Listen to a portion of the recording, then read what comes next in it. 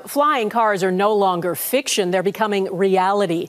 A number of companies have been quietly working on them for years, and at the forefront is a Canadian, Marcus Leng. He's an engineer and inventor whose company created BlackFly. It's a personal aerial vehicle, and Leng tells us it will soon be on sale. He says he was able to produce a vehicle with a powerful electric motor that doesn't need a runway to take off and land.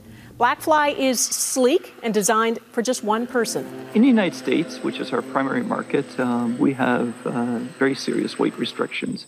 So the American vehicles have a 20-plus mile range for an operator that's 200 pounds. In Canada, we don't have those weight constraints, and also we don't have speed constraints. For years, Leng has been quietly working in secret, trying to keep his prototype hidden.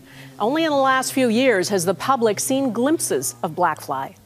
It wasn't until the first time that I saw it fly, it kind of dawned on me what possibilities there could be with this product. It was pretty incredible. To make all this happen, Leng needed creative and innovative talent, and he recruited people from Canada. Even though he couldn't tell them what they would actually be working on, they followed him to the Silicon Valley in California.